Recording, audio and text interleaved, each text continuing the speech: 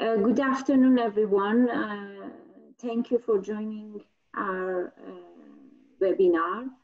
As you know, we have been in touch with your Focal Points Ms. Nurjan team for basically to understand your needs and requests for further, let's say, online capacity buildings within the context of our integrated land use planning project, ILUP project for Ayash Basin. Of course, we were hoping that we could do this type of trainings in person as it's much more useful and also more interactive, but unfortunately, considering the situation, it was not possible so far. But not to waste any more time, and especially because our project is relatively a small project and will end in a couple of months, we didn't want to wait any further and lose any more time. That's why, with the help of our great experts, Ingrid Tasch and Cesar Garcia, we managed somehow to continue this a series of webinars online. So as you probably seen, the first webinar was already done about the ILUP concept and what we really mean by integrated land use planning, the methodologies, and how we would like to develop the scenarios, what are different parts of the integrated land use planning, and what we have done so far within the context of this project. As you probably know, we did socioeconomic analysis, we did some soil sampling with your help, and we are now waiting also for the results so we can come up with some sort of scenario development. As you probably know, this is a TCP project, and under this TCP project, which is Technical Cooperation Facility done by FAO, it is not possible to do the whole integrated land use planning methodology. So we have chosen basically two different parts of the whole plan, like socioeconomic analysis and the soil sampling, as I mentioned, to develop later on the scenarios. But anyway, these series of webinars are somehow part of also our project, and we hope that you will benefit from this online. Please feel free to ask questions. We hope that it will be an interactive discussion as well. Our experts will give their presentations, but then there will be also some time given for questions and answers. I'm sure Ingrid will explain how today's webinar is organized. I don't want to take more of your time. I just wanted to welcome you. Of course, this webinar will be later on uploaded as well online. So for those colleagues who couldn't make it today, we encourage that you send them later on the link so they can listen to the recordings. Again, thank you very much for your time, and I wish you a very fruitful webinar. So I'll give the floor to Ingrid. And I'm sorry I didn't introduce myself, but I believe most of you already know me. So just for the records again, I'm Sarah Marjani, the London Water Officer for our FAO office in Central Asia, based in Ankara for Central Asia and Turkey. Thank you, and back to you, Ingrid. Thank you, Sarah. Thank you, everyone. My name is Ingrid Taig. I'm a FAO international consultant, and I will share my screen.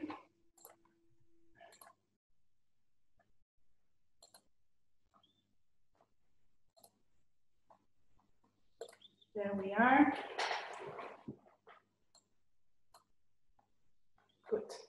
Okay, thank you for being here, and it's a pleasure to give this webinar. As Sarah said, this is the second webinar of 5 that we have organized. It's called Fundamentals of GIS for Land Use Planning.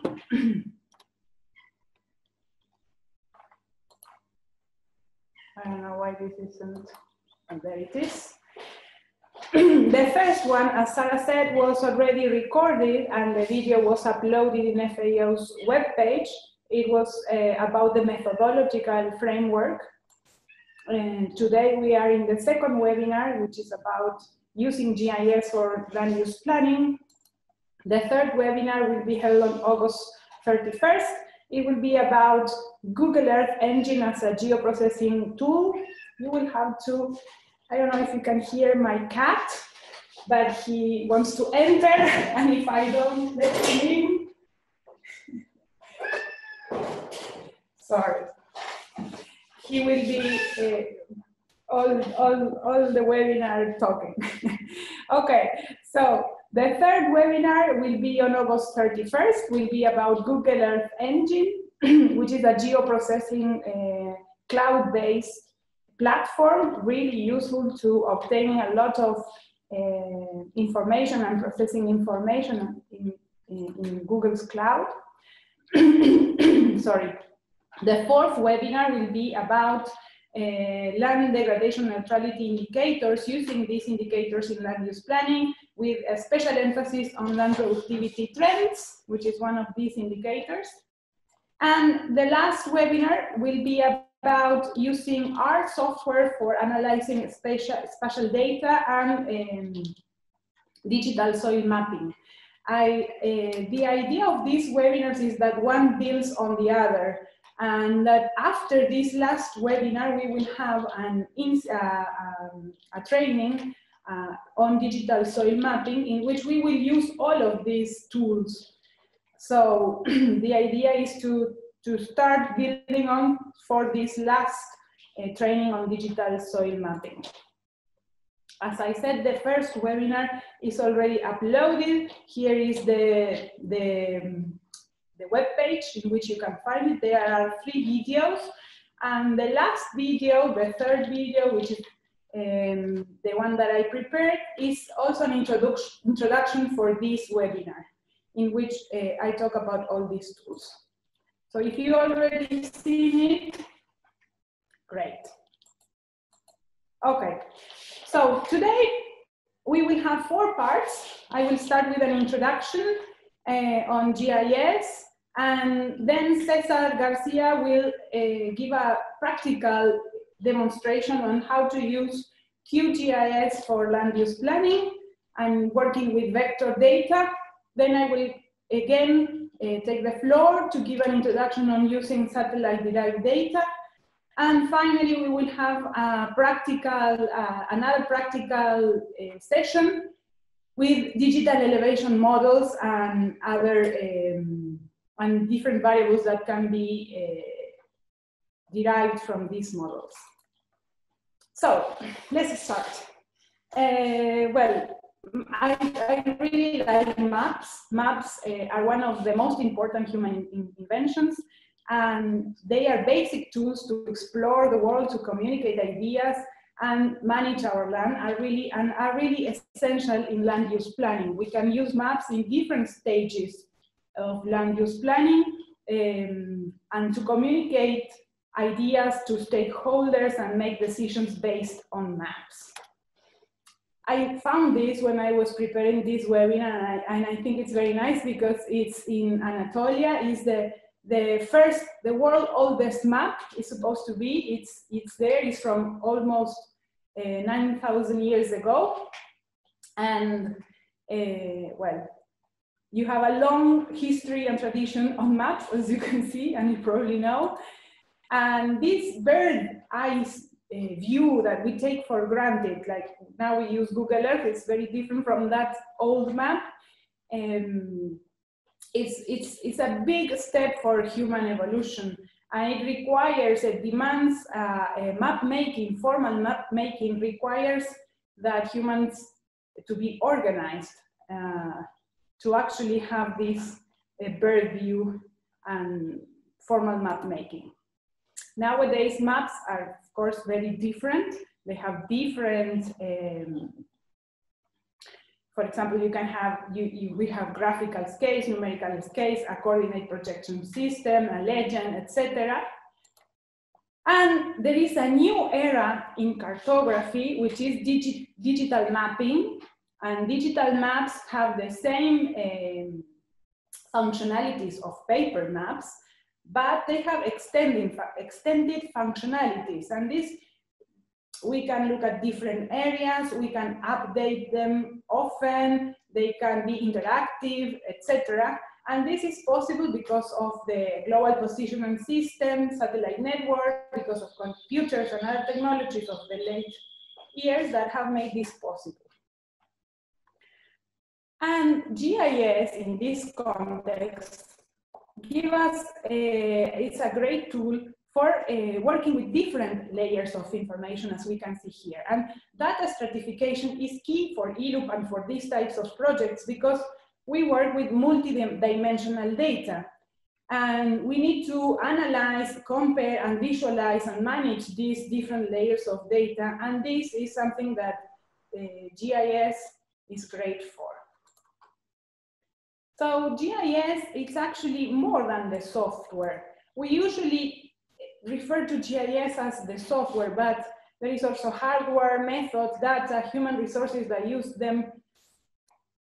And regarding the software, there is a question that we usually ask ourselves, and is which GIS software should we use? If you would like, maybe I will not read it now, but if you have experience in GIS and you work with a software and you can write it in the chat, I will then look at it. I probably think that if you do, you work with ArcGIS, and well, it is a great software. There are many possibilities, and you need to choose the one that is best for your objective. Some of them are more related to, are better to manage vector data, others for satellite-derived data. And we will work today with QGIS. Why? Well, because QGIS, first of all, is a free and open source GIS. It has many capabilities. It works well with vector and raster data. And there are many plugins that you can connect to QGIS. And one of them, for example, is trends.earth, which is one that we will take a look in our, not the next one, the other webinar. And with these plugins, you can do many, many things.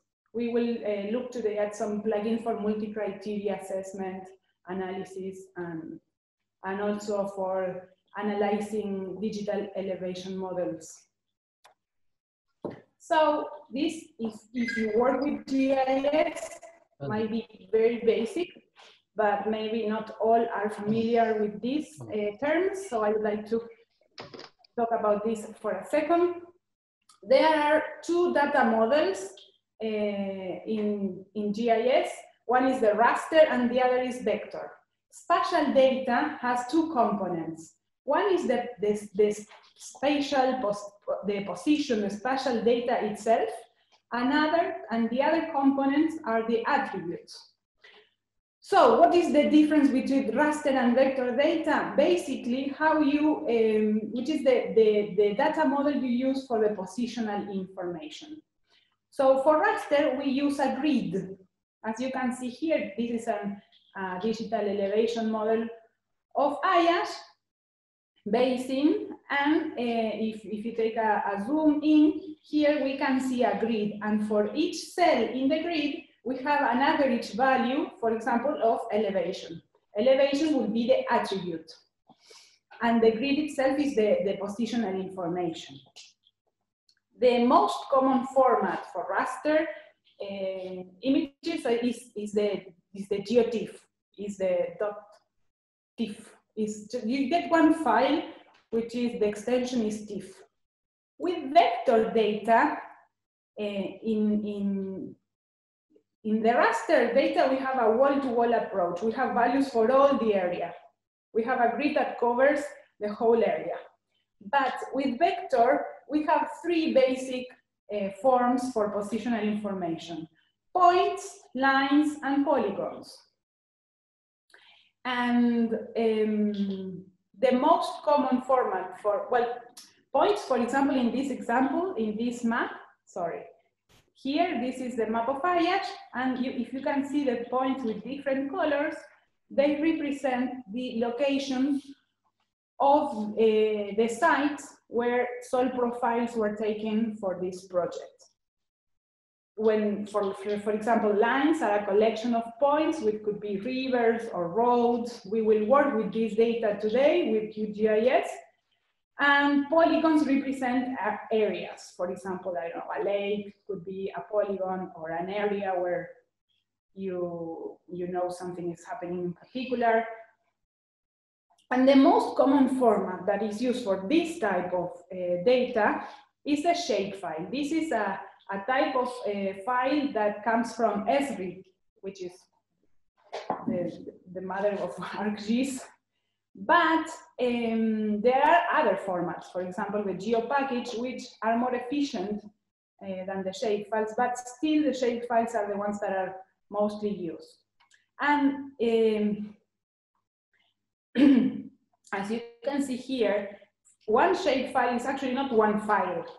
When you have to send a shapefile to someone, you need to send many files, and you will receive many files, not only the one with the extension point SHP. You also get different files that, for example, the DBF is the database, because for each feature here, for example, for each point, and a database is associated with different attributes. For example, for each point, we could have electrical conductivity, soil organic carbon, pH, etc. And that information is in this file. You also get the projection file and many other files. So talking about projection and spatial data, I will not go very deep into this, because this is a whole, a lot of mathematical and physical information to actually understand all of this. But there are two concepts that we will see now that are very important when we manage, when we work with GIS and with the spatial data. One is that we need a geographic coordinate system to position our data. When we talk about latitude and longitude, we are using a geographic coordinate system.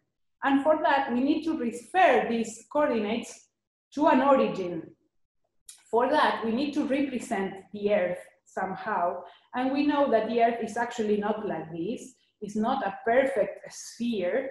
For example, the radius in the equator is larger than in the poles, and it's not perfect.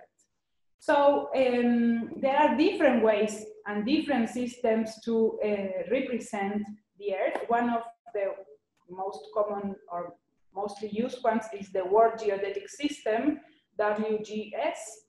And it allows us to reference our geographic coordinate system. But to represent this in a map, because this is a sphere, we need to put it in a planar surface. We need to project this into a planar surface. And as you know, a sphere is not a developable surface. And it means that if you need to, this is an example of an orange. If you have to put the peel of an orange in a plane, you will distort it.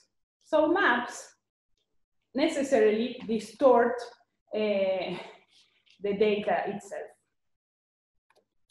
And there are different ways to project different types of projection, of cartographic projections. And when we talk about projections, it's exactly that sense. If you see in this image, you have a lamp in the middle of the Earth, of the representation of the Earth, and you project it on different types of developable surfaces. What do I mean by developable surfaces? For example, if you use a cylinder, you can cut the cylinder here in the red line and you get a plane. So depending on the projection that you use, you will get different maps. For example, here we have the cylindrical projection, the conical projection, and the planar projection. And depending on where you place the surface is the projection you also will obtain. Why I'm talking about this? Because then we will have to use it. When we obtain maps from different sources, or when we download information from satellite information, we sometimes need to make transformations and make sure that we are doing things right. these are 3 types of projections. I think it's very nice because, for example, this is the Mercator projection, which is a cylindrical projection. And you can see here Antarctica is huge. So is Greenland. It's bigger than South America. And this is not true. Actually, South America is bigger, is larger than Greenland. So the sizes are distorted with this projection.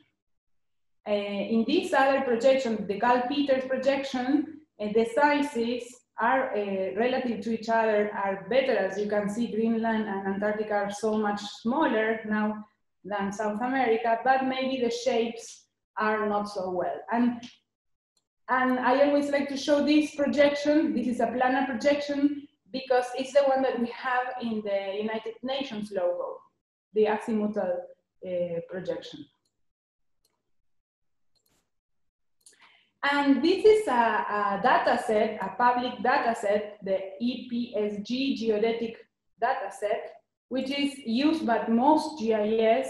And here, each country and each area can have a special, for example, you have a code, for example, for Turkey is the EPSG 32637, which is, this is the datum, and this is the projection, and it is really good to make transformations.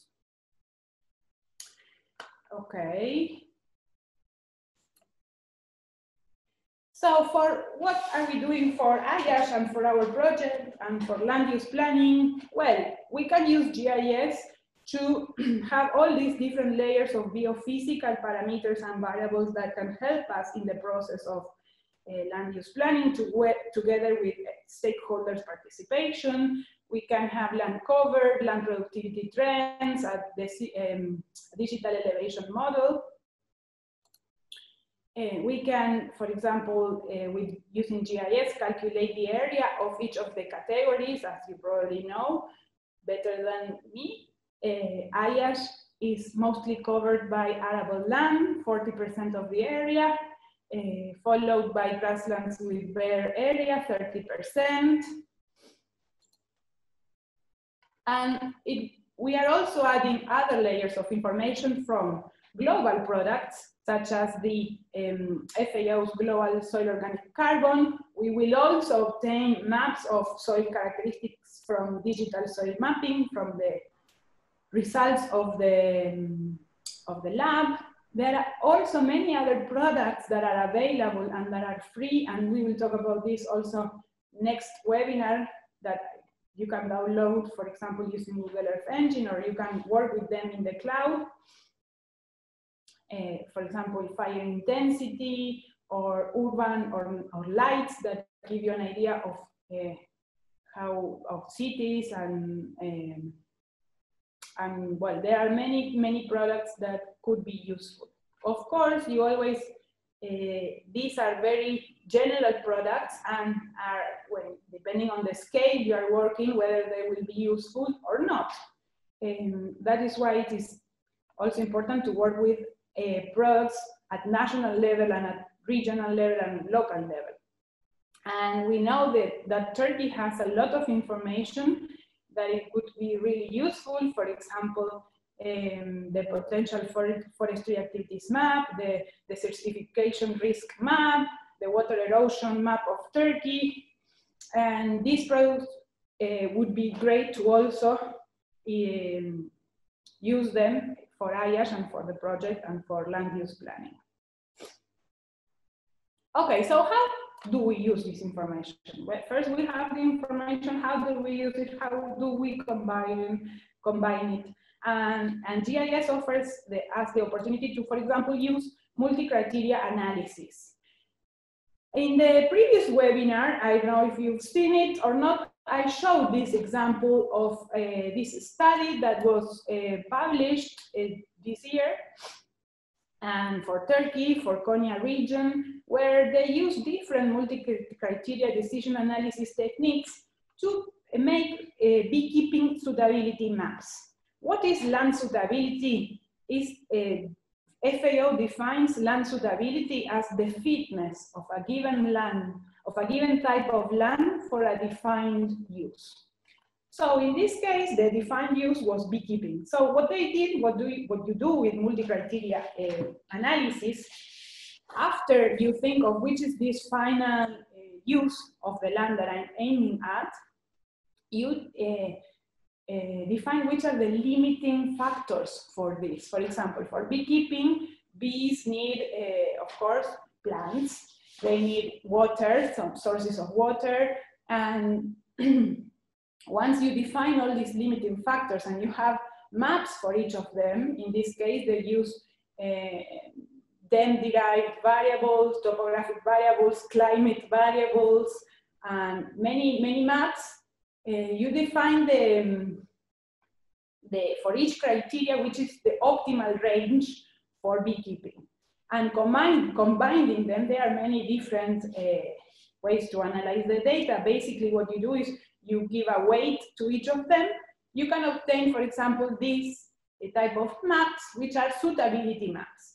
And here in red, we can see areas that are not suitable for beekeeping. And in green, we see areas that are very suitable for beekeeping. And this is, for example, a product that would be very useful to have for land use planning. And we can create suitability maps, for example, for forestry activities or for a special type of productive activity. Also, multi-criteria analysis is good to make analysis of decision alternatives together with stakeholders. We can analyze how different decision alternatives will turn out. Good. And well, this is something we prepared together with Soledad Bastidas, and it's very schematic. This is not true. This is, for example, one is to keep our mind towards what we are aiming at in land use planning. We need to define which areas are more appropriate for different uses, and for each of these, you can use different criteria. For example, areas of permanent forests are areas where we have forests, where we do not have, where, for example, we have positive trends of land productivity, etc. Together, of course, with a participatory approach and discussions with the stakeholders. Okay, so now Cesar, I give the floor to Cesar. He will show you some activities, some practical exercise using vector data of IASH Basin. And he will give an introduction on how to download, use, and QGIS. So that is all for me now. Thank you very much. And I will stop sharing.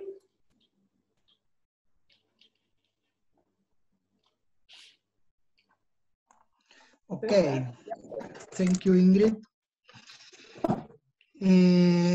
Okay, let me share my screen.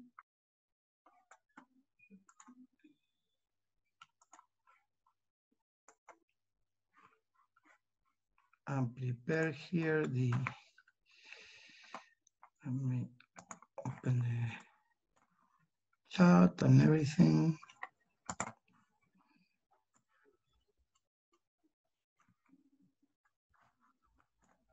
Okay. Can you see my screen? Yes. I assume yes.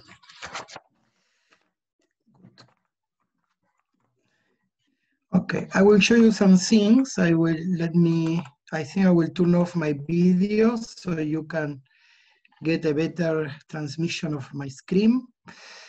And also some web pages I want to show you, okay? I will just give a brief introduction to QGIS and also show you some example of how to open data, and we can do a bit of a simple exercise. We don't have much time, but we will do something nice, I think. So first of all, QGIS, you can search in Google or anywhere for the name, and you will be taken to this page. This is the QGIS webpage where you can download the last version of QGIS. There are different versions. I will open the changelog. So if you come to download now, you probably will find some standalone versions. So depending on your computer, most of the computer now are 64-bit. You can check that in your computer and decide which version will you download. They normally have a new version. They update it every 3 months or something like that. And then they have one version that they update once a year. So this is a more stable version. So it's a very tested version, and they put it here, and it remains the same for a whole year. And this one usually has the more different or more updated tools. This is a GIS that is open source. So normally there are different tools that you can use, but we like this very much because it's easily to teach in courses. We use it with a lot of plugins, and it's a very large community from different parts of the world. So this is, for example, this is a new version that was recently launched. You can see there are a lot of members from different institutions, educations, and research, and government. And this is just some of the new features that are in this new version. So they are growing very quickly. Every time you see a new version coming, it updates very quick. They have a lot of information and tutorial of how everything works. It's really advancing faster than you can keep track. And so it's a very good and complete software for GIS. And the good thing is free. You can download it, you can share with anyone, and you can start working right away. You can publish your data, and you don't need to pay anything. So once you download it and you open it, this is the window you will get. Perhaps some news, or if you have recent project, it will give you some of the recent projects. But for the first time, this is what you will see is very standards of many GIS. You have here in the middle the map canvas where your map and information will appear. And then you have some toolbars here with most of the commonly used tools. Just to zoom, to save the projects, open layers. We will see some of these soon. And then you have panels, a lot of different, this is a toolbox, so a lot of different toolbox here. One of the good things about QGIS is that they have their own tools, but they mostly connect to other software, like for example, GRASS, which is also one of the first free GIS that was around, Saga GIS, and then you can download a lot of different plugins and tools that they all appear here, and when you go inside, you have different sort of tools. So it's a very complete, and how you can see, there are a lot of tools and to do a lot of stuff. You also have the possibility of connecting to Python and R, so you can also program whatever you need and is missing. You can also make a model builder, so there are a lot of different possibilities. And this is also, you have these different panels here that you can configure. I always think, I always recommend, you can turn on and off. For example, if you don't like this one, you can make a space and then you can turn it on again if you want the tools at hand. But it's always good to have these two. For me, these are the main panel. This is the browser. So here is just like a file browser. I can go to my different hard drives and different folders and look for information. And here is where the layers I'm going to be opening will appear, and I can manage my layers that I'm seeing. So let's just do that to see how it works. So Ingrid told us that you can have vector layers. These are the shapefile. I'm using shapefile because it's the most common thing, and also with other software, most of the software use shapefile. But as Ingrid mentioned, there are another more efficient ways of storing vector data, like geo packages. Can I interrupt you? Can you put that, because we cannot see the maybe a bigger resolution, we cannot read anything. It is too small. Okay. No, I don't think I can. No? Okay. Put it with oh, I don't know how I can do it. Don't worry, sorry. Perhaps changing the resolution of the screen. Yeah, we can give it a shot. Let me see.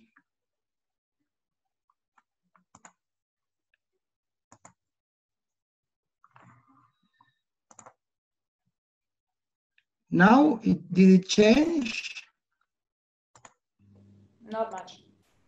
No, it got bigger here, but it didn't change there. Let me see if I choose.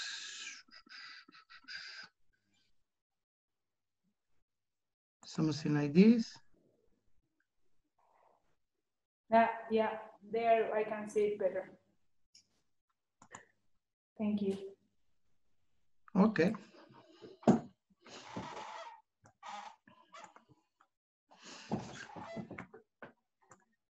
Good. Now this is too big for me.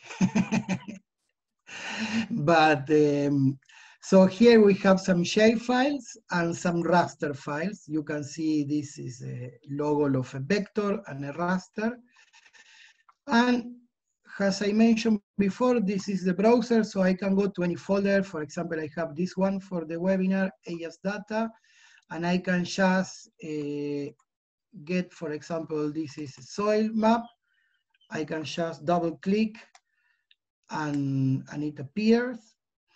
I can also, for example, if I have here my folder, let me see, I think it's in the other screen, yes. I can bring it here, and for example, if I want to close this layer, I can just remove it from here.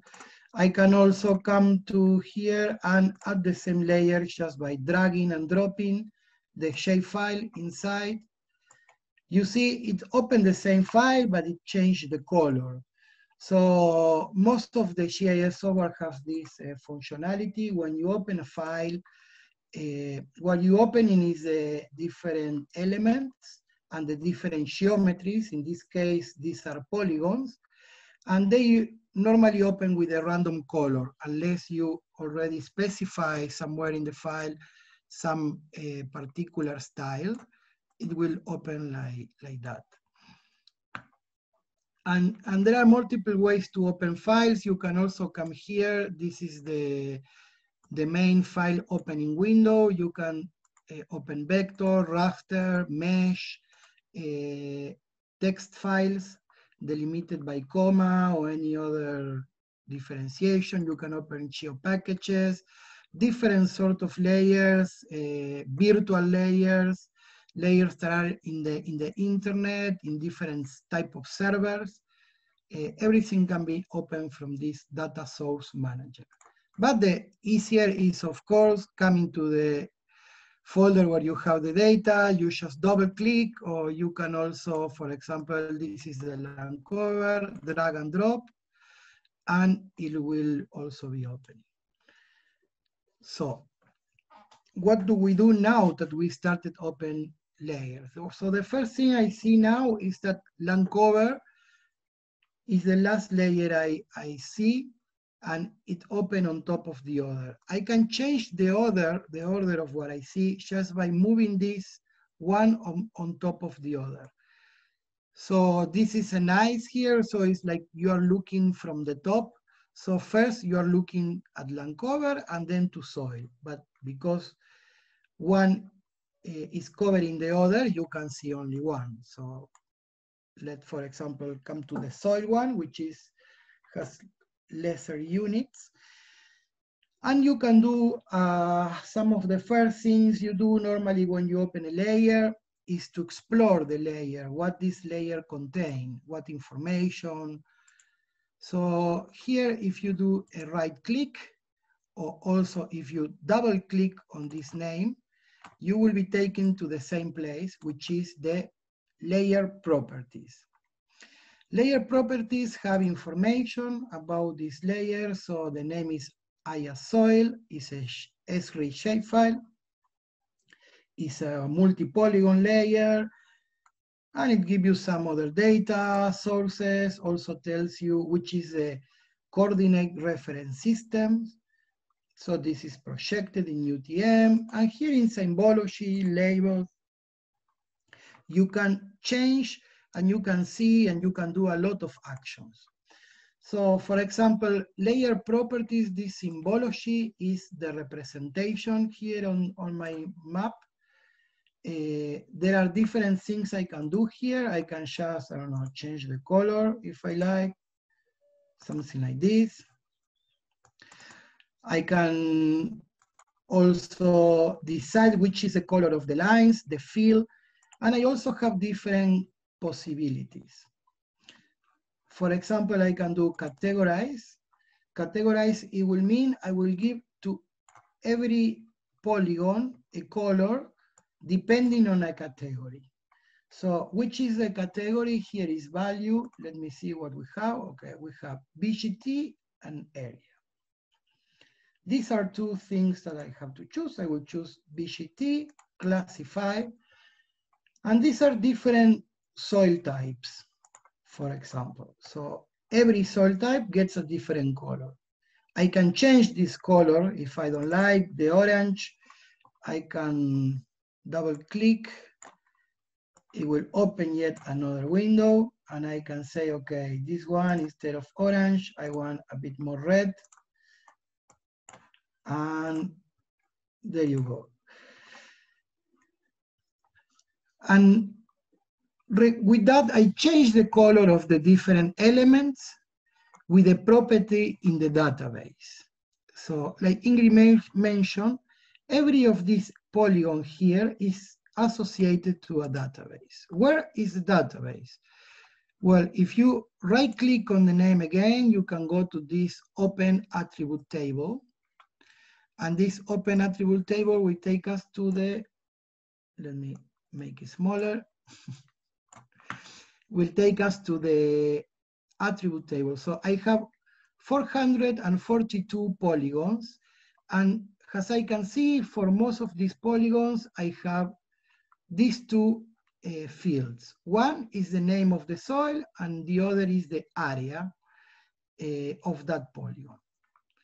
So here is the information that I can use for these layers. We will see more examples later. And I have some tools here where I can zoom in, zoom out, but I can also move with my mouse. If I move the wheel of the mouse forward, I can just make a little bit of a zoom in, and I can use these tools. If you see, every time I stop in a tool, it will tell me a little bit of what this tool does. So a bit of context information. This one, it's called identify features. So if I click on this one, and then I click here, it will automatically open another window, which will contain information on this polygon. So for this case, it's a soil type B, and this is the area. If I click this one, it will be a soil type A, and this is the area. So as you can see, every figure is associated to some database where you have a lot of information. So that's the basic concept of vector layers in a GIS system. So let me turn off this one.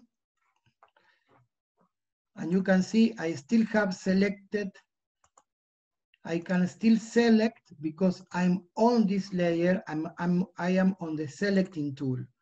So if I want this to stop, I can come and grab the hand, and now I can move and nothing gets selected. This can be closed. Let me see then the other layer that I have. No, just click here. This is the land cover. We can see what information we have here. We can go to the open attribute, and we will see this is a bigger attribute table. It has 21,463 small polygons for this area. And they have different things. They have ID, they have different codes. This is a land cover code. And then here are the land cover categories. These are in Turkish. And here are some land cover categories, some names in English. So all of the information that I have here, I can use for something. I can filter and select depending on the area, on the type of land cover. And we will do in a little bit an exercise about this. So I can also do the same and give some color to this layer. If I double click, I can come to symbology, and I can also color by giving a different color to every land cover. I can do like this. Come here, where is the name of the land cover, classify, and every land cover will be given a different color. So here you have, it's a bit ugly. Other thing you can do here is, for example, you can turn on and off any category. So if you're interested in seeing one category or not seeing one category, you can one by one put them on and off. So that was a possibility we didn't have before, but now that we categorize it with the land cover, I can choose what I want to see. If instead of land cover, I choose another of the layers, I can also do another of the fields in the database, I can also do the same. You can also have prepared styles, sorry. So here I already, once you change the color, you adjust the name, everything, you can save these styles to use later. That is what I did. And now I can load a style that I already prepared for this layer. So if I come here, I can come to AS data and load this style that I already prepared, load the style, and you see it will change to the coloring I make. So now the map looks a bit better, at least for me. Maybe too pink still. But as you can see, I put arable lands in different tones of yellow.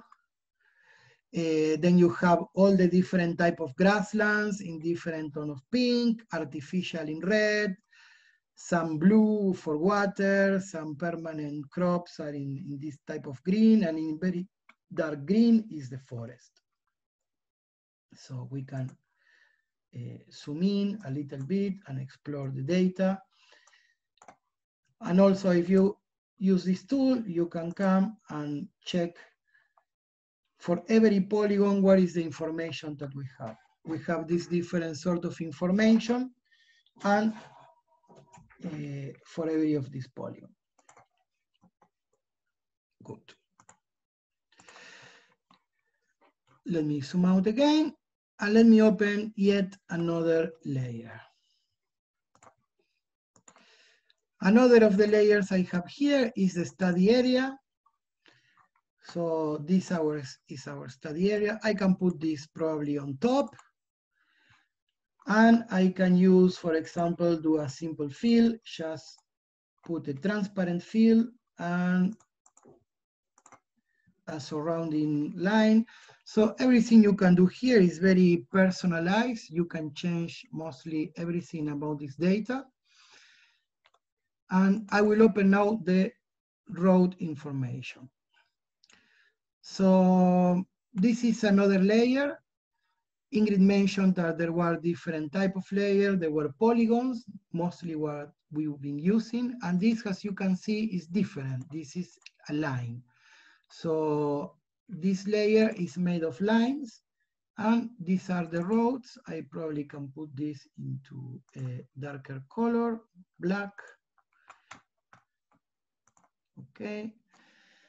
And here we have the roads. Where are these roads being taken from? Okay, this is also something interesting. You can get a lot of different information from different sources. I took these roads, so we've been seeing this. I took this road from OpenStreetMap. OpenStreetMap is similar to Google Earth. It has a lot of, sorry, from Google Map, it has a lot of information about the different things, the roads, different features that you can find in a map.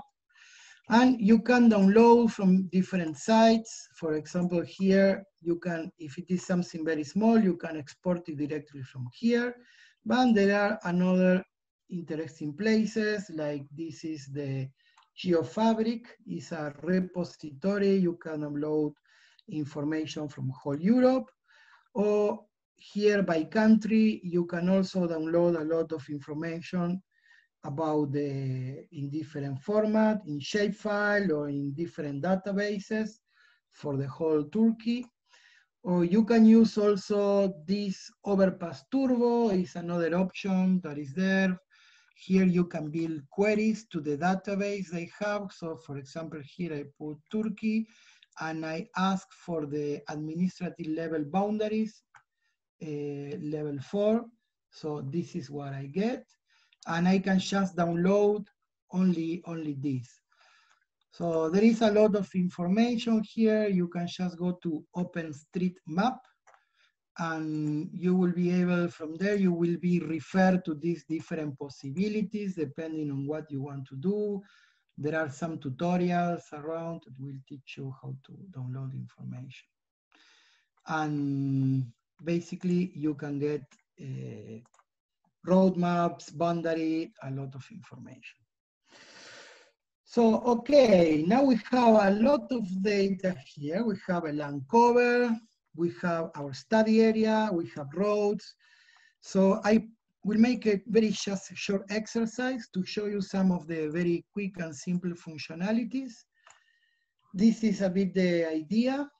The idea is to look for, you know, like the example that Ingrid showed about the beekeeping. The idea will be to make something similar. I mean, I want to do something in this area, some specific land use, and I need to find areas that have woodland. These woodlands need to be far away from the road, more than 500 meters.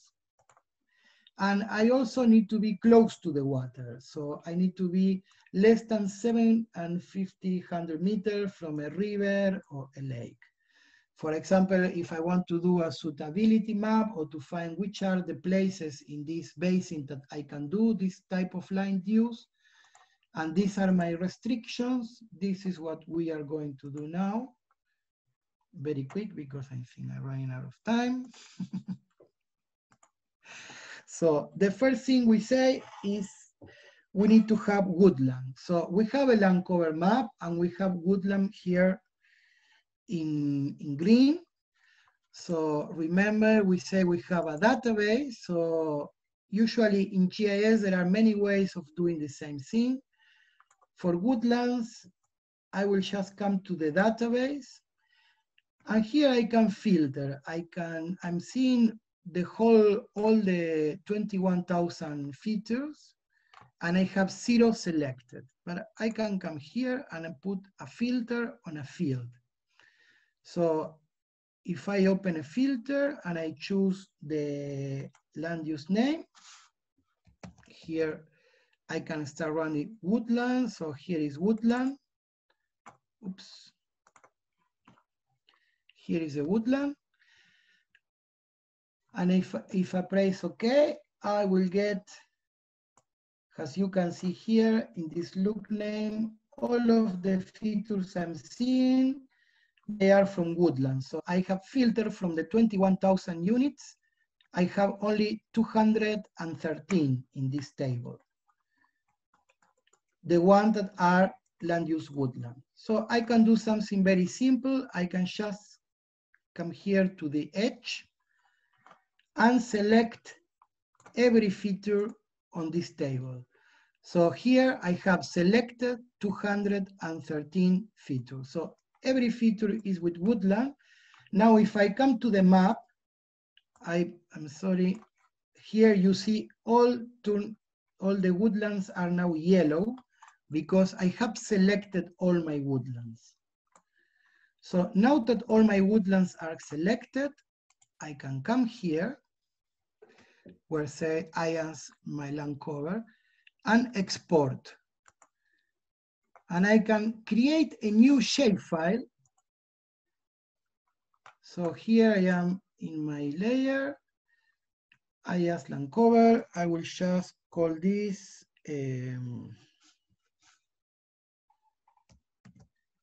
I as woodland. So I can create a new shapefile and I can use this option here, say save only selected features. Because I only selected the woodland, when I create my new shapefile, you see it's already been opened. I'm sure it will appear soon here also in my folder. I have a new feature called I as woodland that only contains, if I go to the attribute table, it only contains 213 features, which are my woodlands. So I make a new shapefile only with my woodlands, because these are my areas of interest for this exercise. So let me just turn this off aside. Now I have another requirement that was 750 meters away from the water, close to the water, less than 550 meters.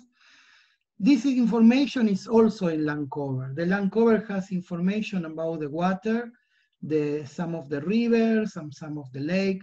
So I can also take the information from there. But I can do a different way this time. Instead of building a new shapefile, what I can do is to filter this shapefile here. The first thing I will do is to unselect everything. So this is, the button is to deselect everything. Now you see my woodlands are already green. And this is another approach at filtering. I can go to the layer and I can open here this option, filter. And this will give me the query builder. Query builder, I can just select using the database anything I want. So I'm focused on land use name. And here I can say, okay, show me which are all the possibilities from land use name. So here I have water bodies. I want water, so I will put land use names equal to water bodies. And I also have another one here, which is natural water bodies flowing. These are the rivers. So if this is a water body standing, or if it's water equals to natural water bodies, I'm interested in those places. Then I say, okay.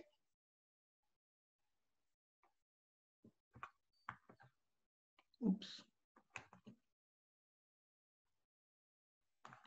I don't know why it's taking so long.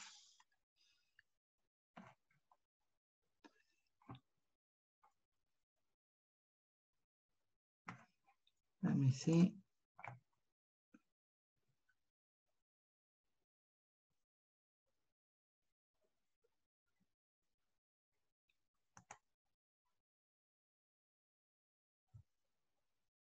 Okay.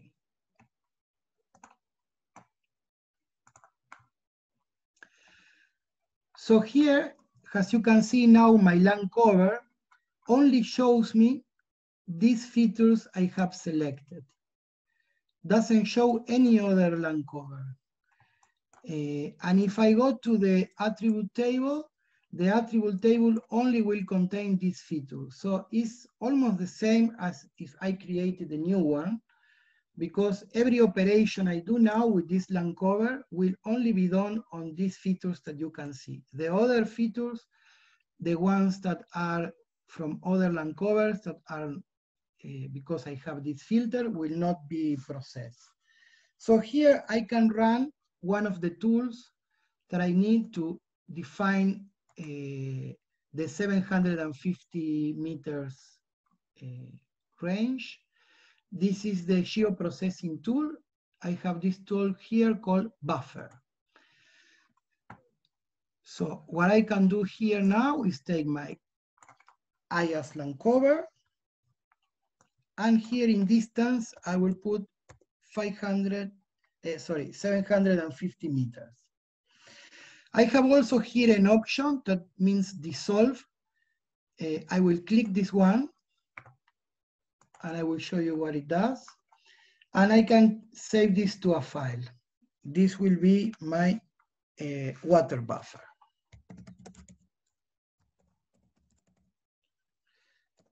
$750.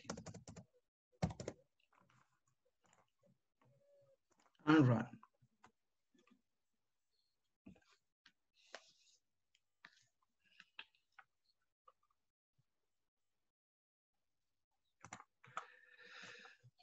Okay, this is what I get now. If I overlay this will be showing me which are these areas that are closer to 750. I can put here my land cover. So this buffer is 750 meters from any water source, and this in brown are my forests. So here I can see where I have a coincidence between these two criteria. Why did I click dissolve? Because as you can see, there were a lot of different elements in this land cover. So this was one element, this one was element.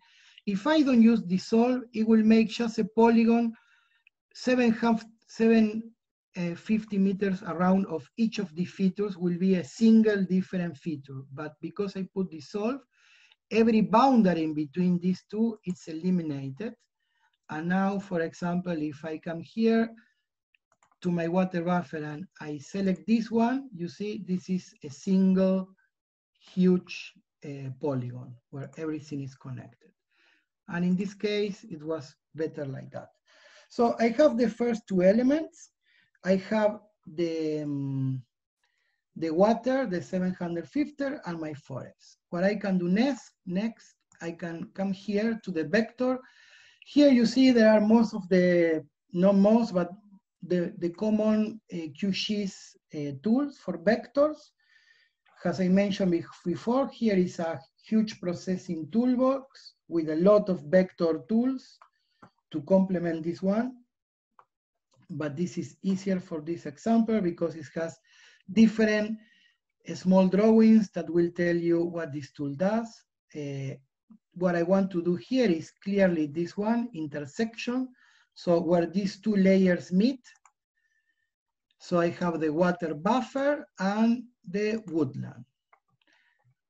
I want to see where these two are together. I will save this to a file and I will put this wood and water. Okay, run. Let me put it on top.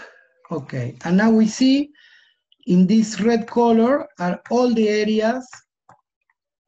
If I turn off the other ones, I already created a shapefile where I have this thing. Areas that have woodlands and are closer to the water by 750 meters.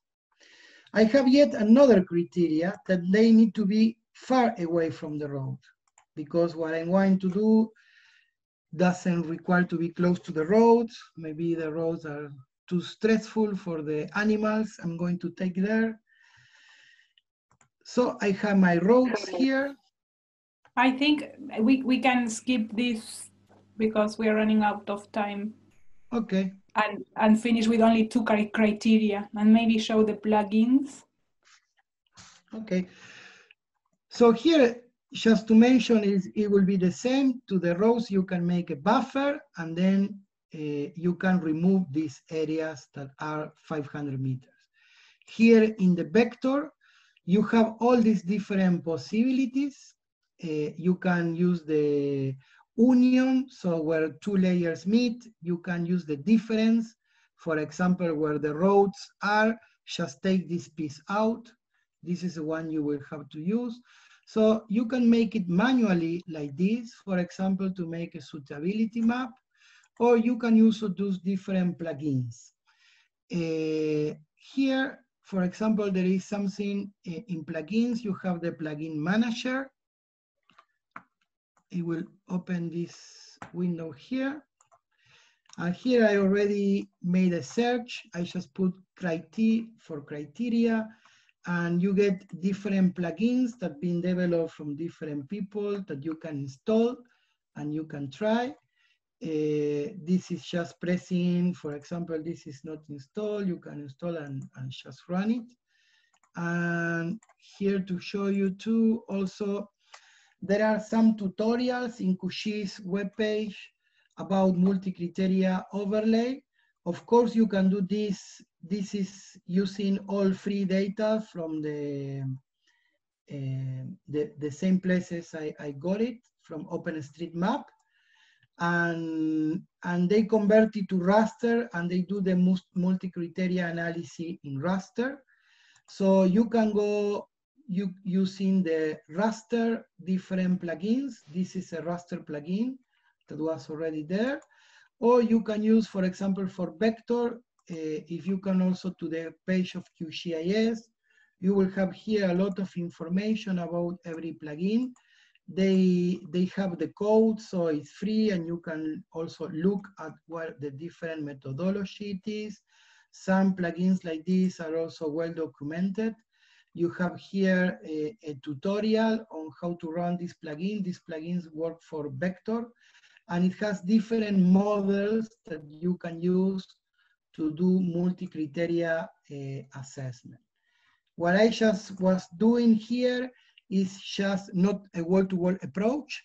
It's just to choose which are the areas. I only want to see these polygons, but you can use different methods like the one that we'll be keeping that Ingrid showed. You can get a whole map of the study area, and you can see, okay, which are the best places, which are the average places, and the worst places. So you can just keep a little bit, or you can do a wall-to-wall approach in vector or in raster, depending on which data you have. But there are different tools that you can use and different approaches. Yeah, so I will continue later with the raster and elevation. Ingrid, then I give the word back to you. I don't know if there are some questions from participants, or we do it at the end.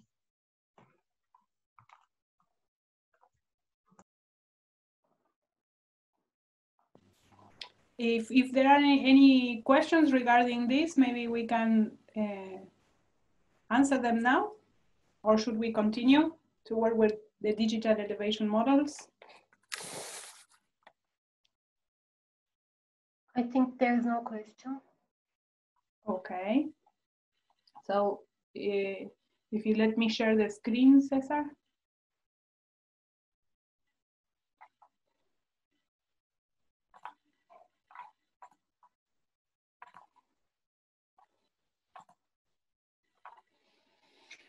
Okay, so Cesar just showed you a little bit of how easy it is to work with QGIS. I strongly encourage you, if you're GIS users and you're working with other software, to take a look at QGIS. And, and well, he showed a very simple way to obtaining suitability maps for a specific use.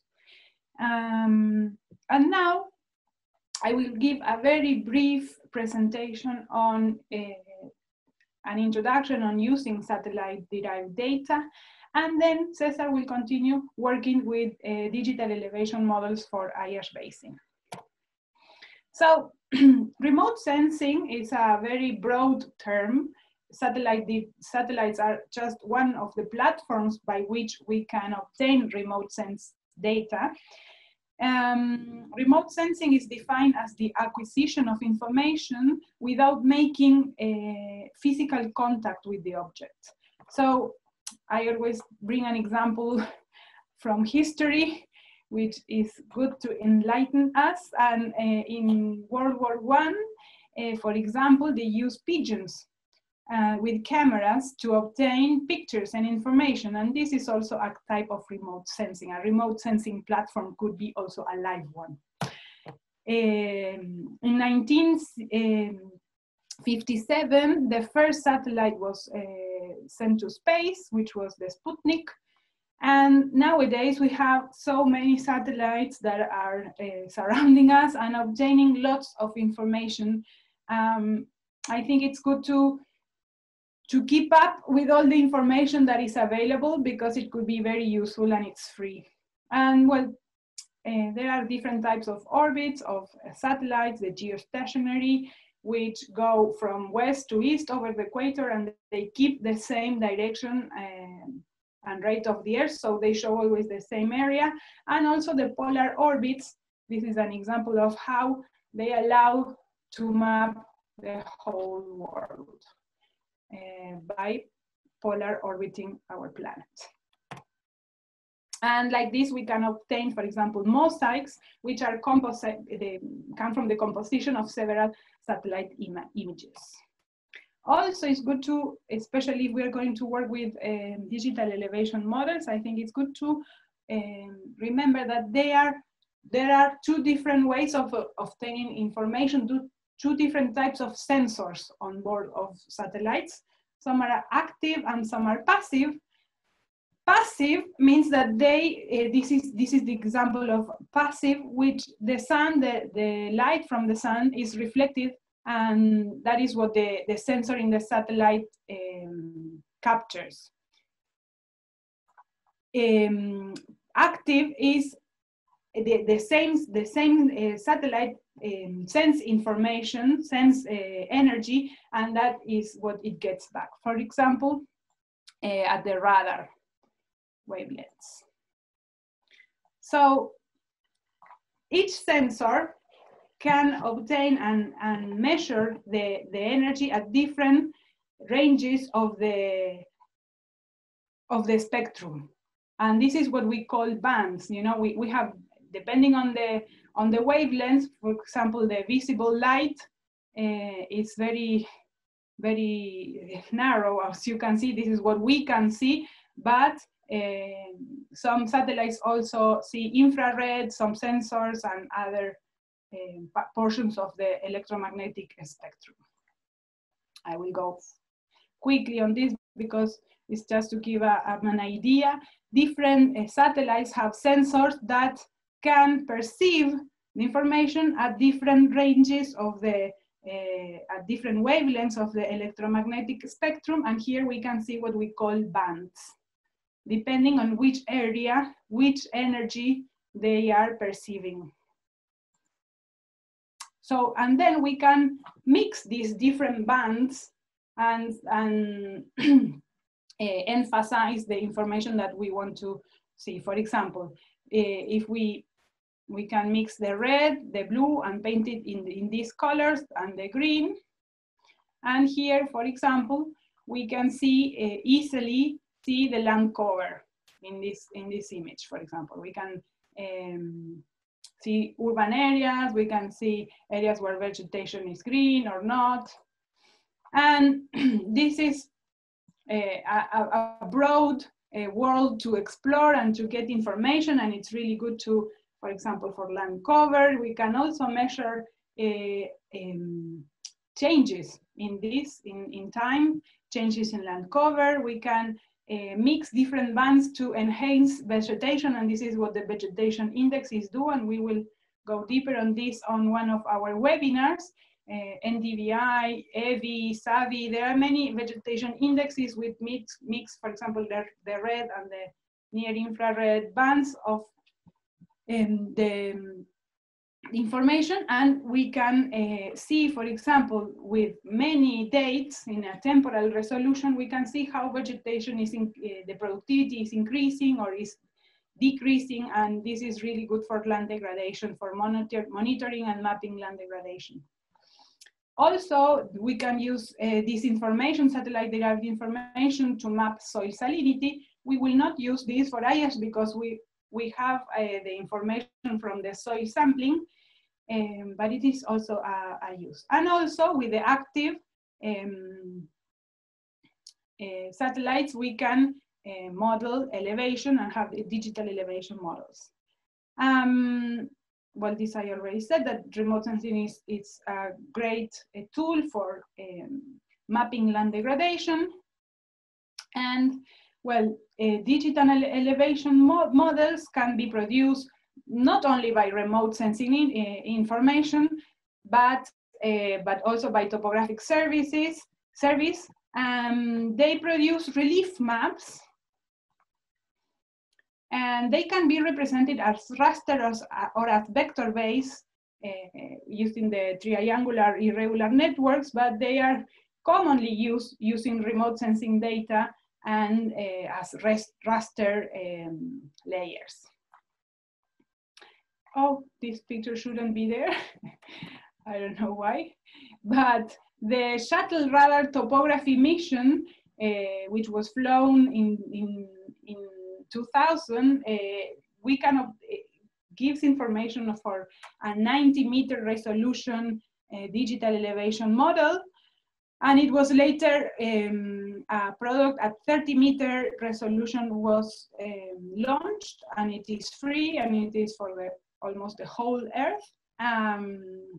It can be downloaded from internet. Here we can see, for example, the 90-meter resolution DEM for IASH. Now Cesar will show you this with more detail, also the 30-meter resolution and a 5-meter resolution digital elevation model.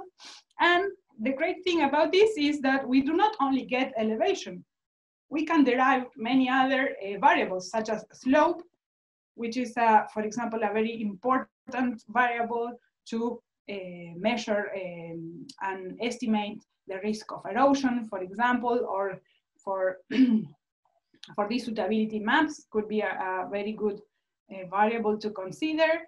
You can derive aspect, whether it is facing north, south, east, or west or east, actually.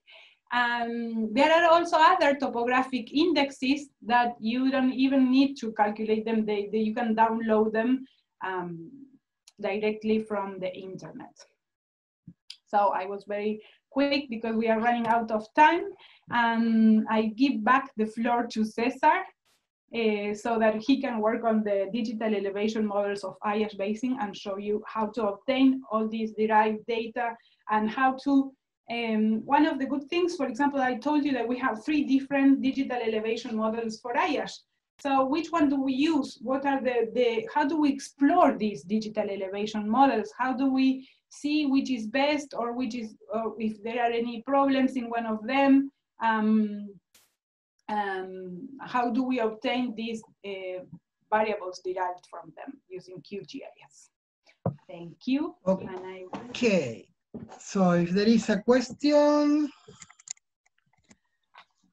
about the last section or what English has said, just let me know. We have 15 minutes or so, Cesar. Okay, so I will try to make it quick. But anyway, questions are very welcome, so please just let me know, interrupt me if there is any.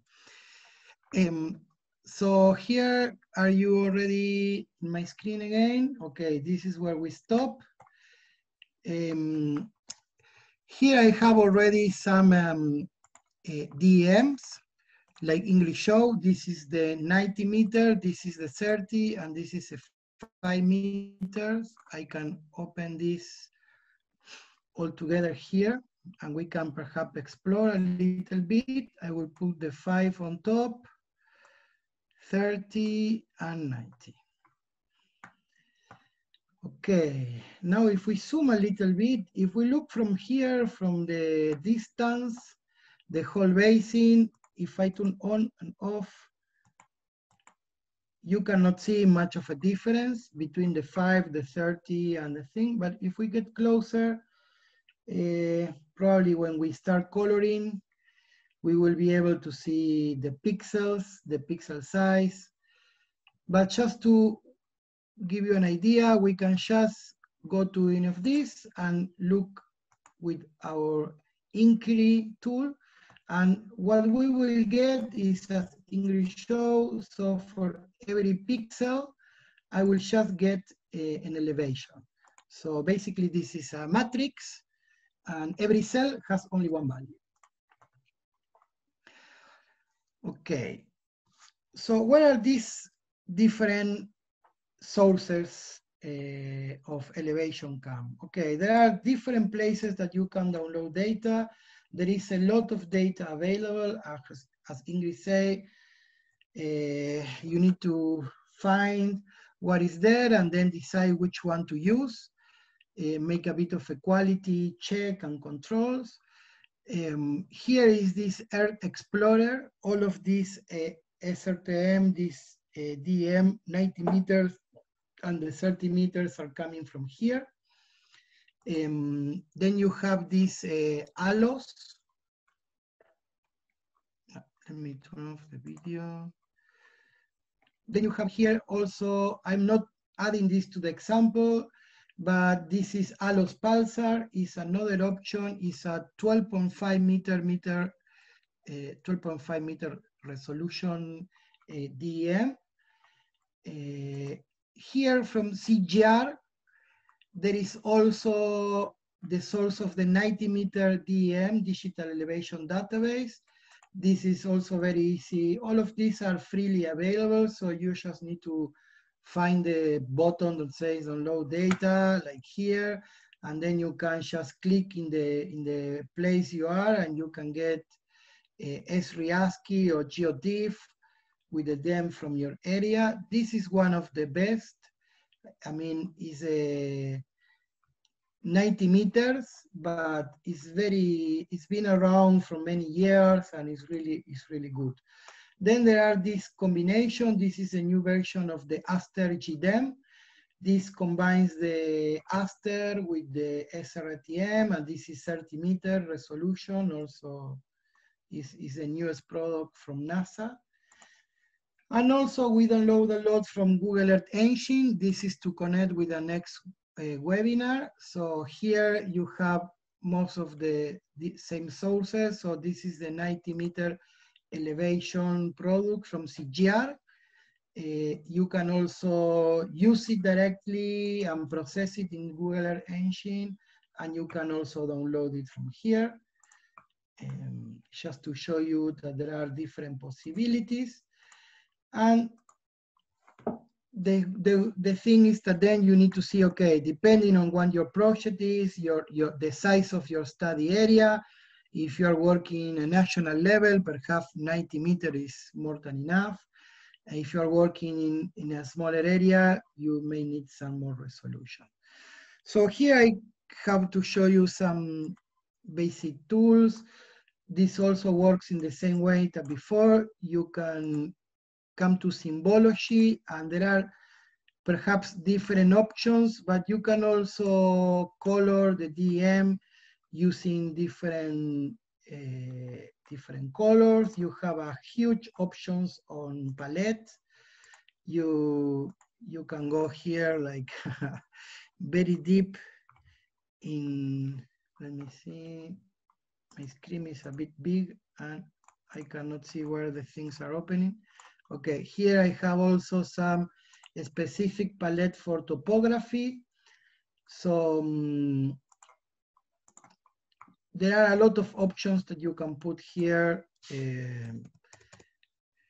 just to make it look nice, and change the color and perhaps be a bit more descriptive. So here is color from 400 meters to 1,600 meters in this color range, from greens to browns and white.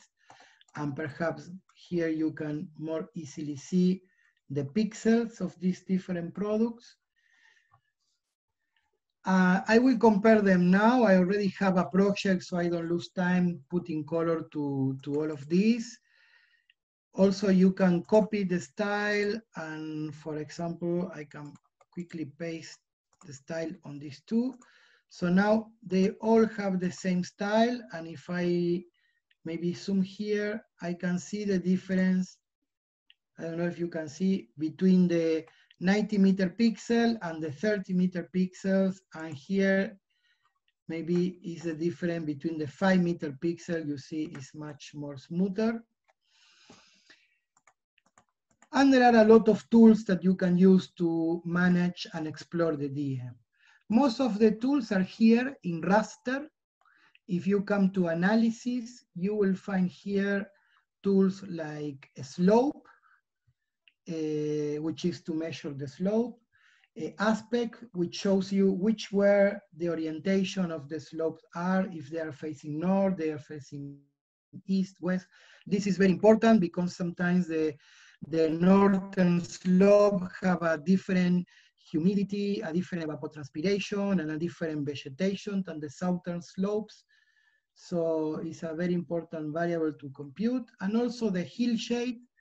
Hillshade is a rendering of the, I can quickly show you.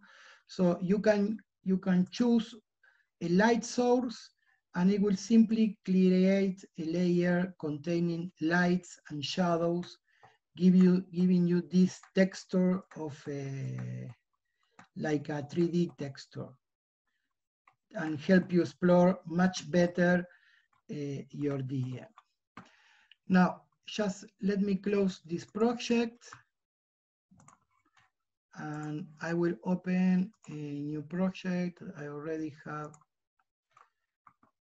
calculated the slope, aspect, and all these variables for the different DEMs.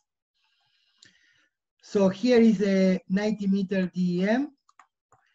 What did I do here? I just calculated, just give the same colors that I showed you before and added this hillshade. Here the only trick is if this is normal coloring, you will see this coloring, just the layer, the DM, because it's on top. But if I can put here in blending mode, if I put multiply, this is a special option where I can see the colors of these first layers, but also the texture or the color of the layer that is behind. And here behind is my hillshade that I just showed you before. So I can see a color version of my hillshade, which helps me better to understand where are the high places, where are the valleys. And here we can also compare, for example, this with the 30-meter resolution. You see, perhaps it's much better. Can you see if I put the 90 meters and the 30 meters, you can see a bit more of detail. And I can also add at the 5-meter resolution. So here we are at the edge, and you can see here in one side, the 5 meters DM, and here in the other side of the line, you can see the 30-meter resolution. So obviously, 5 meters is much better than 30 meters. This gives you the bigger the pixel size, this is the 90 meter, it gives you a smoother version. So But at the end, these are all models. So this is a raster model. You can build it, as Ingrid said, from different satellites, passive satellites, like different images from different angles, stereoscopy. You can use radar information like the SRTM mission. You can use LiDAR, drones, different things in order to get these different DEMs. Of course, every DEM has the particularities. As you can see, the 5 meters allows you to see a lot of things that if you put the 90 meters, you will not.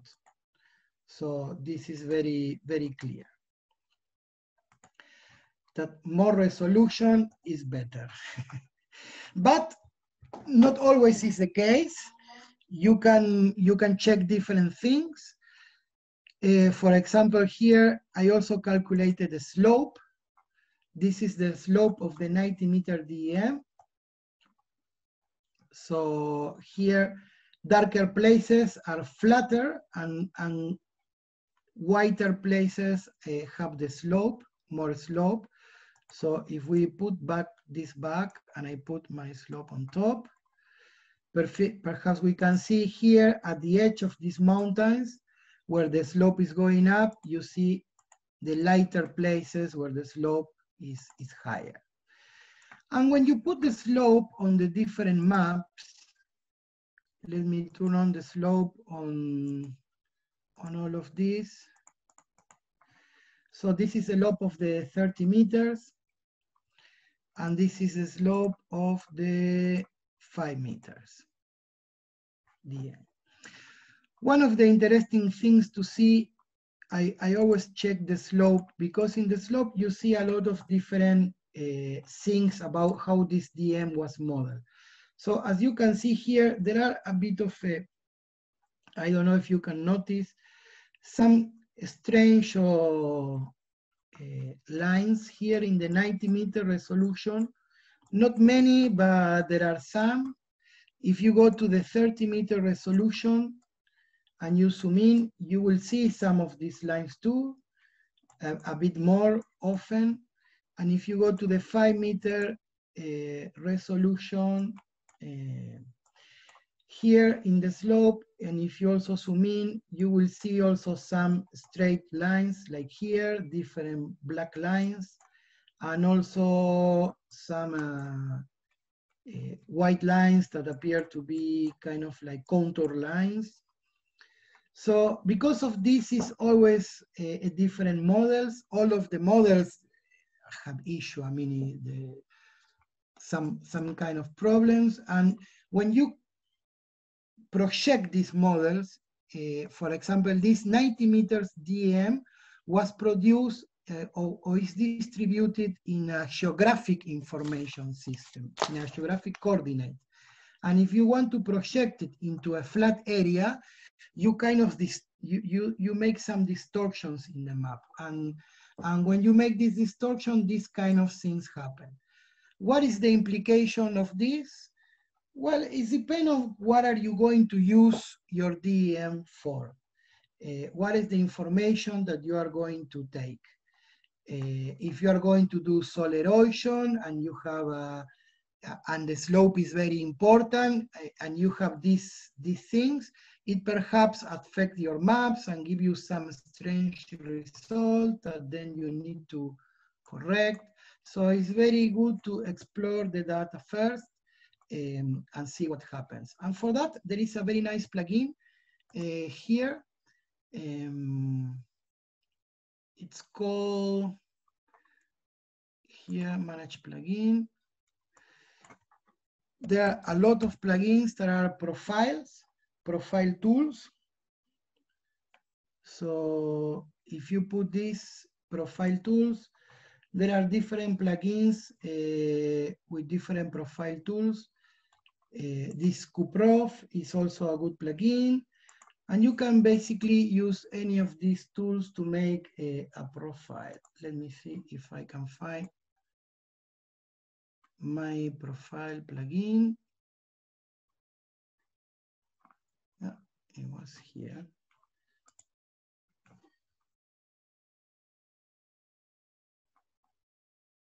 Okay.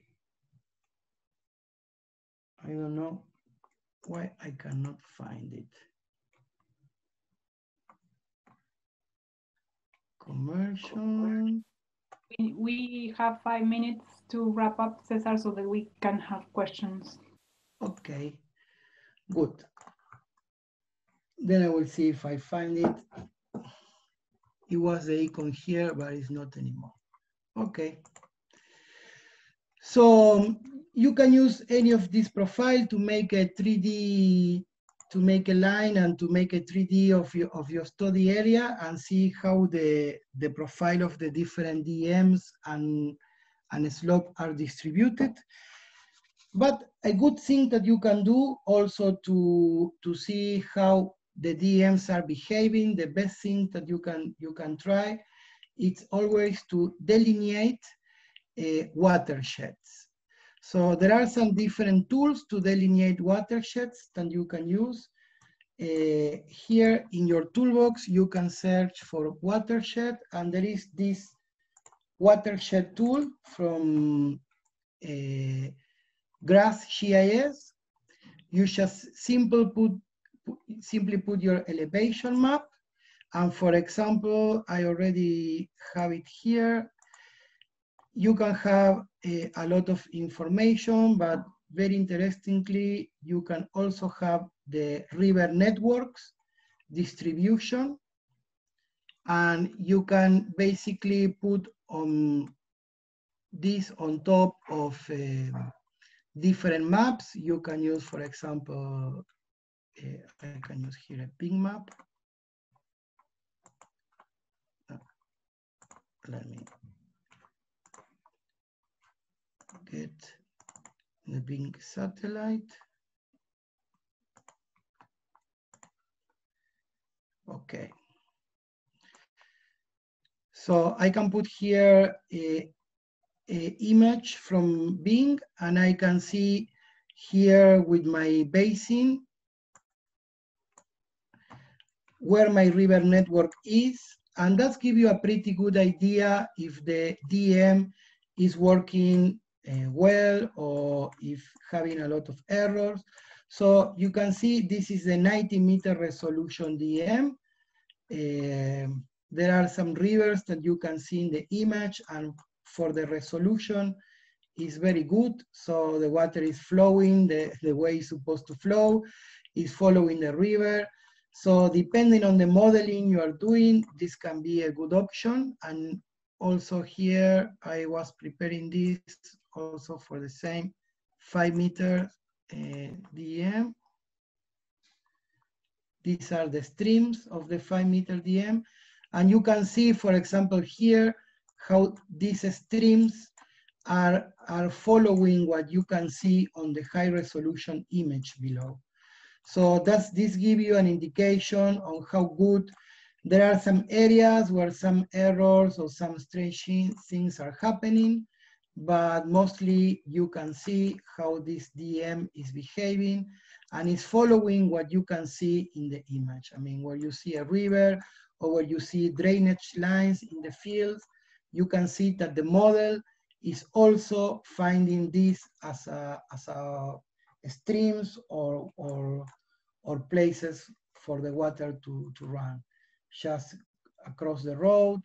So this gives you a pretty good idea of how these different models are working. So it's really good to use this watershed tool and always try to delineate the river network, because it helps you understand if the product that you have is where is working good, where is accurate, where there are problems. Perhaps these areas are too flat, or have been a lot of issues here that make the model get some confusion, but it gives you a good idea of how things are working. And also other thing that Ingrid mentioned, different indexes. Basically, you can derive a slope, which is this one we saw. Also, a very useful is the aspect. So here we have the aspect derive into categories. So places that are looking to north are in green, to south are in yellow. So this also correlates sometimes very well with what you see in mountain regions, that when you have some slopes, the vegetation behaves different depending on the angle they are looking to the sun. So it's a very important variable, but then you can also derive another things like this one. This is a map of landforms.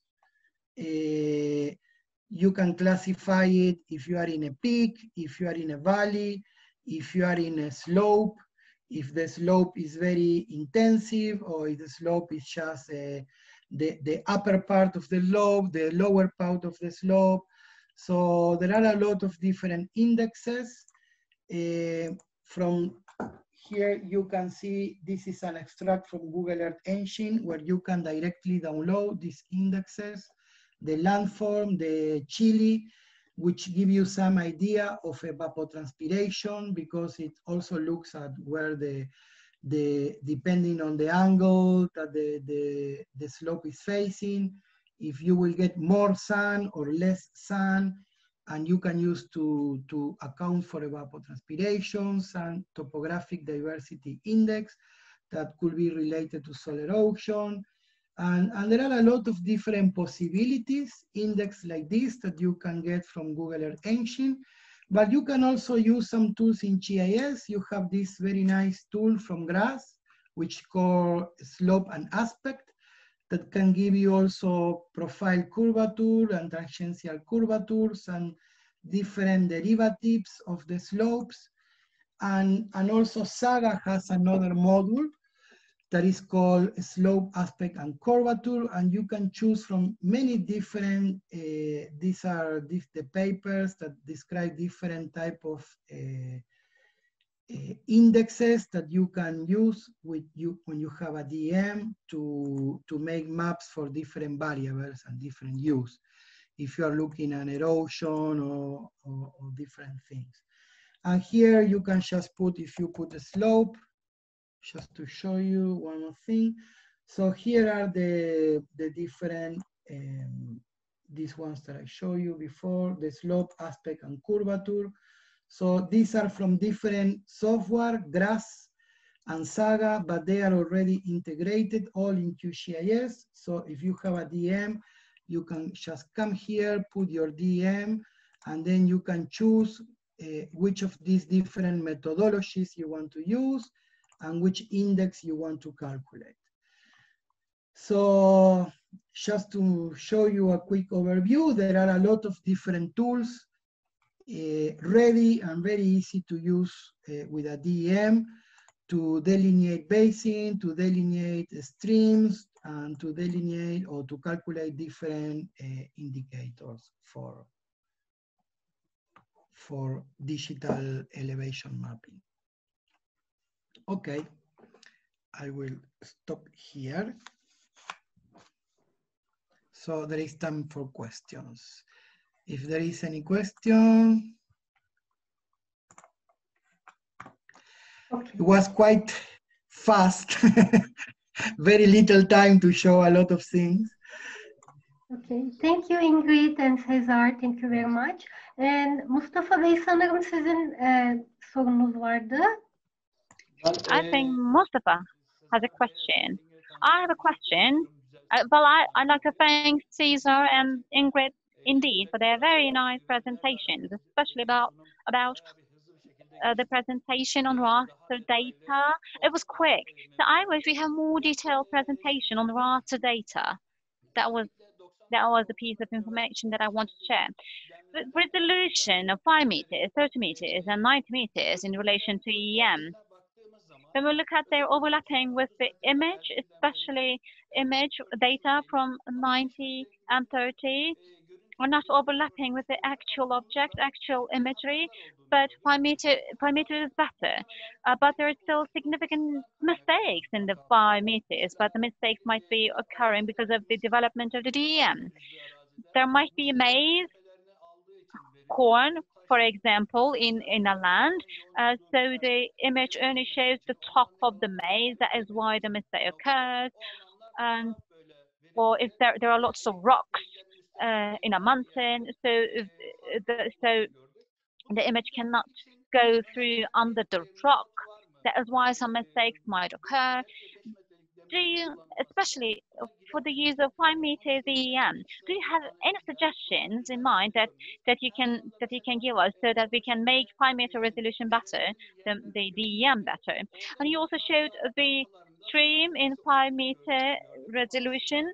We saw some streams, some segments of the stream in the croplands, for example. This cannot be the truth. So there has to be a mistake. So do you have any analysis suggestion in your mind for us to compensate for these mistakes, to correct those mistakes in 5 meters? Thank you. Okay, good. Yeah, one of the things I also here I wanted to show you. Here I found my profile tool. So here you can basically, let me just show you something. So this is the slope. Okay, at here. So here you can just put a DM and you will get this profile. So it's like a slice of an area. And this is nice because you can explore the difference between the different DM. Let me put the 5 meters here, and we can chat about it. Add layer. Wait, because I have increased the resolution, then I cannot see anything in my screen. Let me see here. If I can put this back here, okay.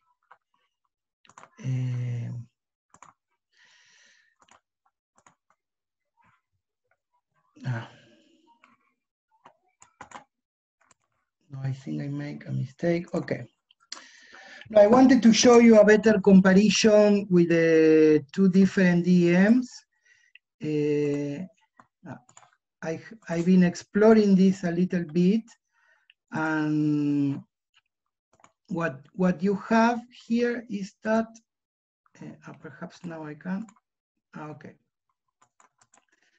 Now I can.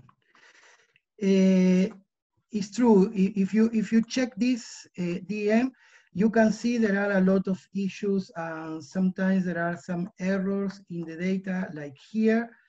And this, when you see this in the image below, this corresponds to some trees, and also you can see here some scales here. So when you check the 5 meter DM, and when you make a zoom, you see that there are like jumps. So you have a flat area and then go down, a flat area and then go down.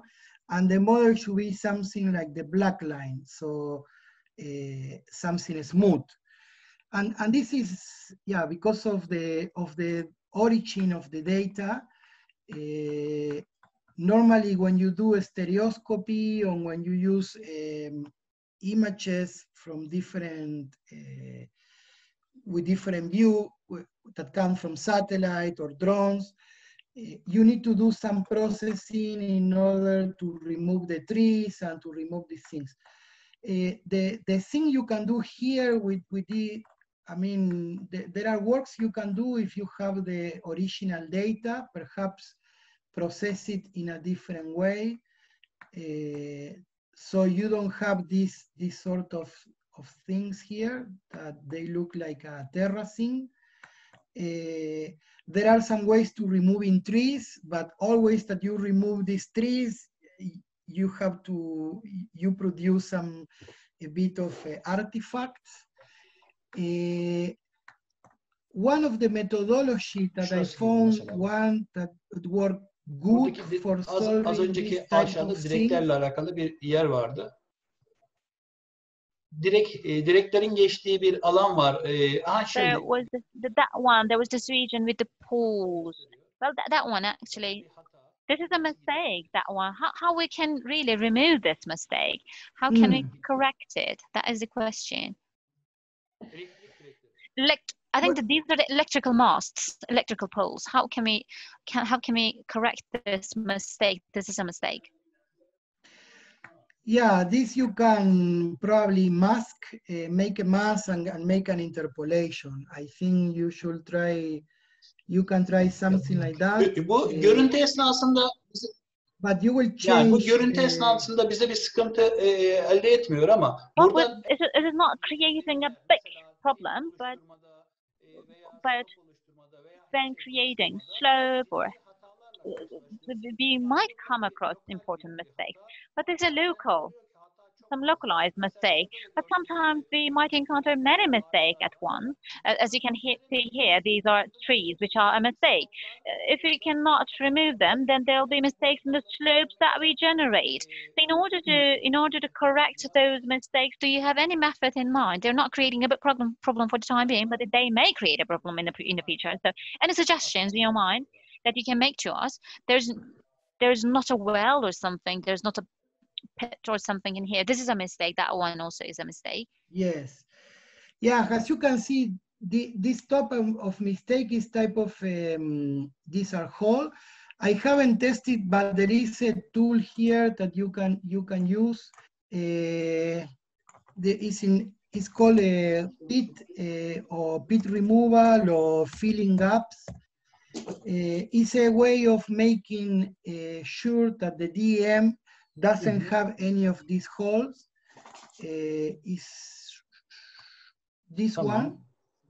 So this one is a kind of a filter that produces depressionless elevation layer. So if you model hydrology here, once the water gets into this hole, it will not be able to get out. So what this tool does is apply a filter and try to fill these holes with data. So it will probably solve some of the mistakes in the DEM.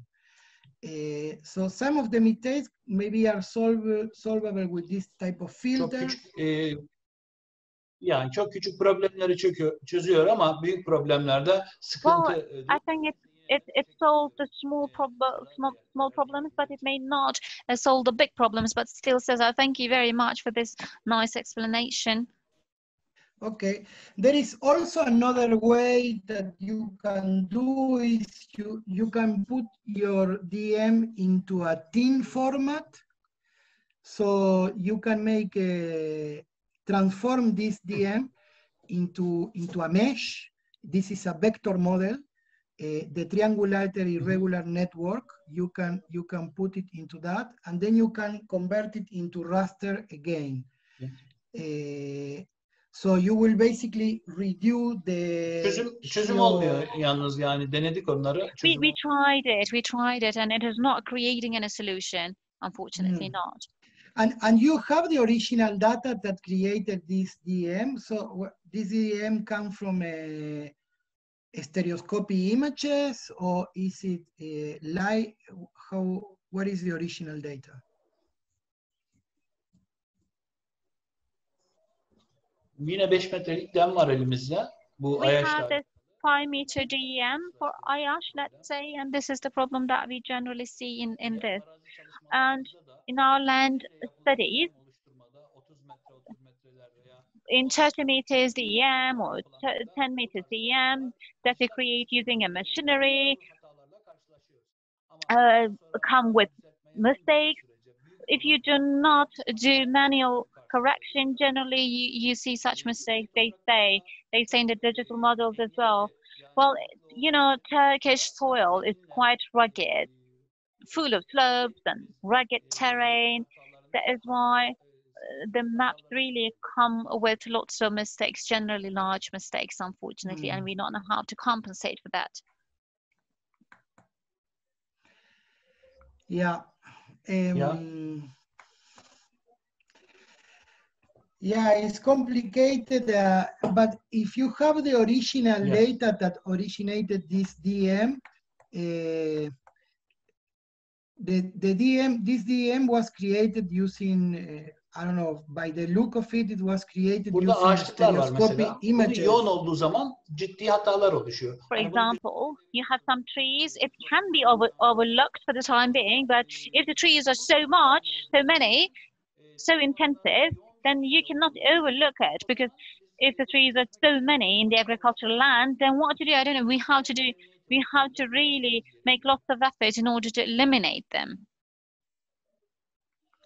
Yes. Yes. No, I think you have these sort of things, the trees, then there are these gaps here, and then there are these contour lines here that when you draw a line, you can see here that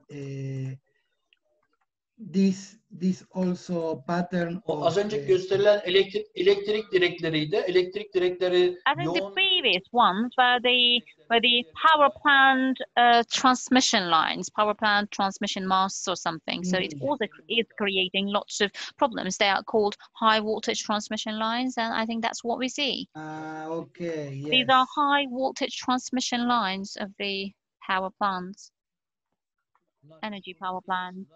They are not pits, they're not holes actually, they are otherwise, they are quite diverse. They're elevated things, they are the masts, electricity masts.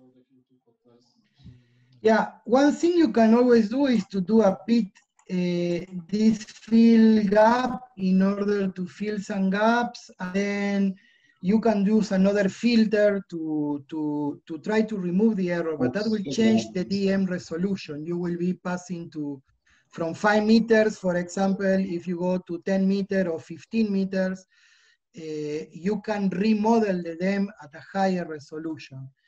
In this type of remodeling, perhaps you can get rid of a lot of mistake, but you will also lose a lot of resolution, because instead of 5 meters, you will have 15 meters. So it's kind of a trade-off, but if you see, when you see the water lines, in many places the DM is quite good. It's really capturing the water and everything. But yeah, if you want, I can try a little bit. I will try in a little bit of place. Bir model önerirseniz memnun olurum. Some solution, and I will. We would be more than glad if you can try it sometime. Try to solve this mistake. But so you only have the DM. You don't have the data that originated the DM.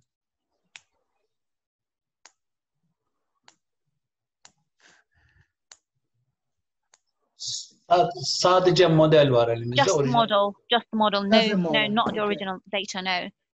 Because with the original data, you probably can solve it more easily. Tabii ki. But of course.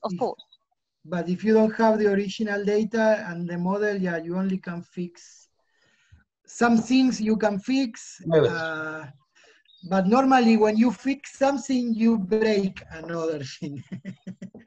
So we have to be careful not to break anything. Evet. Okay, but I will try a little thank bit. You indeed. Yeah, thank you. Tamam. Teşekkür ediyorum. Sağ olun. Sağ olun. Thank you, Mustafa. Another question from the floor? No, I think not. Okay, in the absence of questions, I'd like to declare the session closed. Mrs. Sarah, would you like to say anything to wrap up the session, to close the session? Thank you very much. No, just thanks for everyone's participation. I have nothing else to add. O zaman ben de çok teşekkür ederim. Okay then, thank you indeed, Ingrid and Cesar. Thank you for your nice presentations, and thank you all for the participation and contribution. And I'd like to thank our interpreters, Deniz and Kıyal, for their interpretation. And if you have any questions later for Cesar or Ingrid, you can always contact us and we can get your answers later. See you in the third webinar. Eileen, I'm sorry. Are we going to have access to the video recordings of today's webinar? Who are we going to approach for the video? My colleagues have already recorded the webinar, both in Turkish and English, and we will be sharing the link with you. Thank you very much for everything, for all the organization. Thank you. See you later. Bye. Thank you. Thank you very much. See you in the next webinar. Thank you for your time. Bye-bye. Thank you, Denise and Kia. Thank you.